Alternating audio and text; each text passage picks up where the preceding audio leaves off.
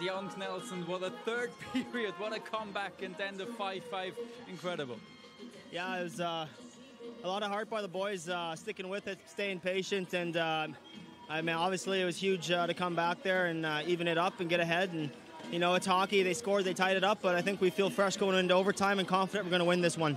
What's the main focus now in overtime? I think it's just stick with the game plan, keep playing simple hockey, don't do anything too complicated, keep skating, tire them out, and play the long game. Thanks very much. Yeah, Good thanks. luck.